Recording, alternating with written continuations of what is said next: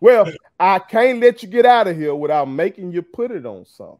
Okay, I got to do this. Okay, that's what we do here.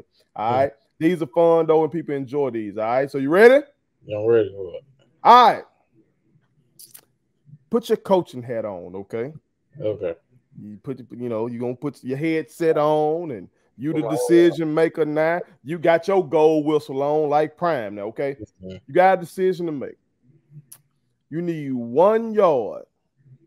1 yard wins everything. It can make or break your career. All right. If you gain this 1 yard. Which one of these running backs are you giving the ball to get you this 1 yard to save your career? Okay. All right.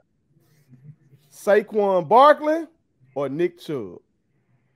That's a tough one. That's what I do here now.